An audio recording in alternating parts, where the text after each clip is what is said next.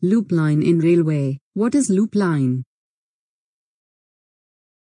When a branch line leaves from a main line and again this branch line terminates at the same main line at later, it is called a loop line.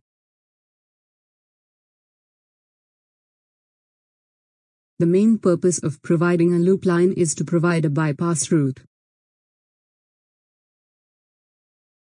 The arrangement of the loop line can be either of the following types: split turnout, trailing turnout, straight end loop.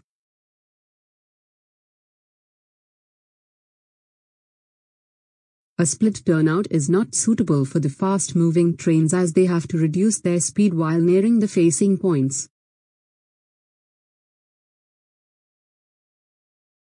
Therefore, the use of split turnout is unacceptable while considering fast-moving trains.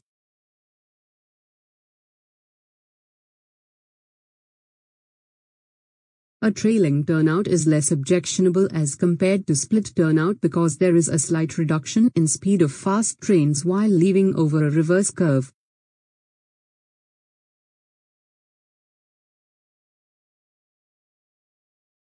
When considering fast-through trains, straight and loop arrangement is always acceptable because there is no reduction in speed. Additional loops and other facilities are provided whenever needed. যদি তোর একশনে কেউ না আসে তবে একলা চলো রে যদি তোর একশনে কেউ না আসে তবে একলা চলো রে